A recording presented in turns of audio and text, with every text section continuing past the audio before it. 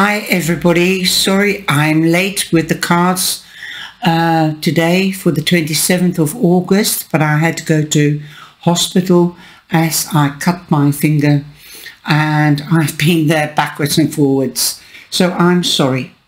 The cards for the 27th of August is the Sun.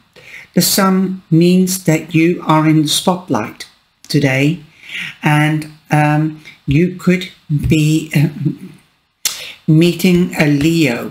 Also, the spotlight means there is illumination. So where there is illumination, you need to do more research and you need more information regards a situation or a question. There's new beginnings. The time is fertile to get new projects started, or finding out that you're pregnant, or perhaps you hear of a birth. If you're too mature, then you could become a grandmother, an aunt, a godmother, or a grandfather, or a godfather. It could be somebody else that's giving birth, and you could be asked to be their guardian of their child. You could also be moving home, or you could be going on holiday to a warm country.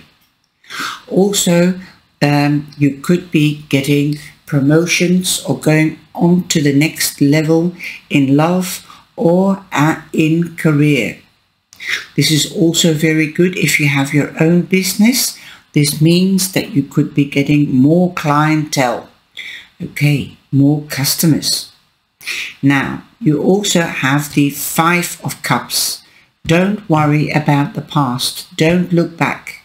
Use the past as lessons learned. So learn from the past. Stand up, dust yourself off, and change the present and the future. You have 2 cups, so multiply them to the 10 of Cups. Not just 5, not 2, but go on to the 10 of Cups, the ultimate happiness. You also have the Fool. Have more self-assurance and trust that you can take the leap of faith. Take this big jump, even if you have not got all the information. Stay true to yourself. You are being noticed. You are being recognized. You are the star of today. So go on your way. Take that leap of faith. Have a beautiful Saturday wherever you are. Have a beautiful evening if you are in Europe. And I'll see you tomorrow. Take care. God bless and stay safe. Love you all. Please like and subscribe. Thank you.